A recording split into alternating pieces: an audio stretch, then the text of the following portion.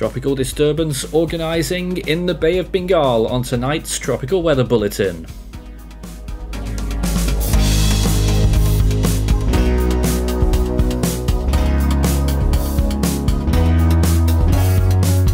And now the latest around the wide world of tropics. Tropical Weather Bulletin for May the 9th. Here's a look at the global picture right now. Still no active tropical cyclones, but one could be well and truly on the way, with chances continuing to ramp up in the Bay of Bengal. Code yellow for this system, which could potentially cause substantial impacts to parts of the Bay of Bengal coastline in Myanmar, Bangladesh, or indeed India. 23 days until Atlantic hurricane season though, and there's no areas of interest still at this point, which is fantastic news. A few flooding and thunderstorm concerns across the United States right now, with one or two little frontal systems crossing the Atlantic, but generally the basin is quiet.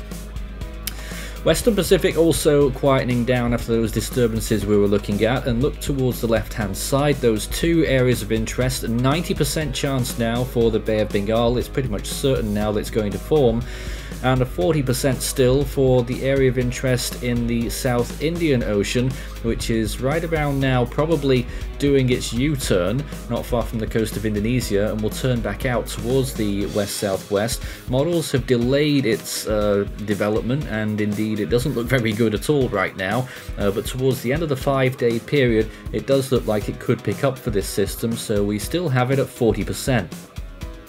As for the Bay of Bengal low, 90% right now. A circulation may already be developing, and convection is looking fairly decent as well, so we'll see whether that gets tropical cyclone status fairly soon.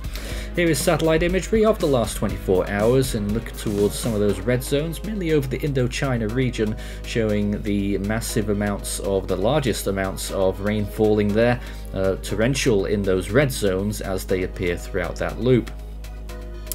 And here is the latest satellite imagery. That tropical system certainly looks good, so possibly one or two little echoes in the background suggesting that it could already be a tropical cyclone. I think it's got just a little bit further to go, but it surely will happen fairly soon now, and the big question now will be exactly where it ends up and how strong it will be.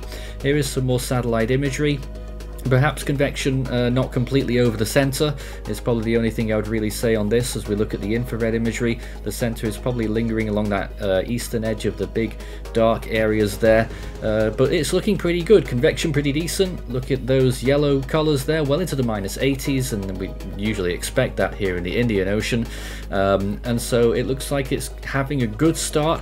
It's taken a while for it to get sorted out, because this was on the models for ages now. Here's that other system on the southern side. You can just about see some of the islands of Indonesia on the right hand side of that picture, but this system really struggling at the moment with no visible centre. And here is just a look at the radar imagery across the coastline there from India right round to Myanmar, at least what we can see of it. Sea surface temperatures piping hot in the eastern Pacific, well above 30 degrees Celsius now, possibly getting close to 32 near the eastern coast, or rather the eastern part of Mexico, Oaxaca and Chiapas. And in the Atlantic, getting really warm in the Caribbean, either side of Cuba there, getting close to 30 degrees. The loop current looking good, Florida Bay and the Gulf Stream also. North Indian Ocean, very warm, over 30 degrees Celsius, pushing close to 32 as well, with warm SSTs all the way up to the coastline, so it is, all the ingredients are there. Energy wise, Southwest Indian Ocean continuing to drop away. Mauritius still looking on to around 27 degrees Celsius waters, and around 26 to 27 in La Réunion. Madagascar holding on. The Australian region as well, you can see those temperatures still holding on there too, but generally it really is shutting down for the low 26 degrees already. And the South Pacific, those temperatures we're seeing that massive Pacific Ocean, still very warm SSTs near the Solomon Islands. And in the Western Pacific, those sea surface temperatures continuing to expand into the Gulf of Tonkin there, almost to Hong Kong now, and along the eastern coast of Taiwan, those temperatures really getting up there now to 26 degrees into the East China Sea. Sea surface temperature anomalies, unfortunately, look how warm it is compared to average in the North Indian Ocean. Just as this system rolls around, we're looking at around a 2 to 3 degree temperature anomaly above. The Atlantic is well above average as well in the areas that matter, and the Eastern Pacific, the El Nino effect looks like it's on its way, with those cool areas gradually receding, especially closer to the equator. Warm as well there in the South Pacific. Here's the oceanic heat content, still some of it holding on in the Coral Sea and in the South Pacific, but we're just probably not really going to get the systems now, very late in the typical time period. And there's the Western Pacific getting pretty good there now, really high oceanic heat content values in the Philippine Sea. Eastern Pacific hasn't changed very much, but it already is off to a head start compared to what we were looking at last year. So then let's take a look at what the GFS has in mind for the next 5 days, the short range. First of all, this system that really wraps itself around within the next 48 hours, and by the time we get to the 12th there, possibly sooner, so that's within 72 hours, we could be looking at a hurricane equivalent storm, category 1, with winds of 110 to 120 kilometers per hour sustained, and possibly more. This version of the GFS run is quite sedate compared to previous runs. We're looking at category 4, maybe even category 5 for the Bay of Bengal. We can't rule out pretty much any intensity at the moment. Some of the models are still trending very deep, like the ECMWF and the Icon, and the GFS might just swing back to a stronger storm later on. It's still very early days, the system's only just developing, and so we probably can't really get a good fix on it yet.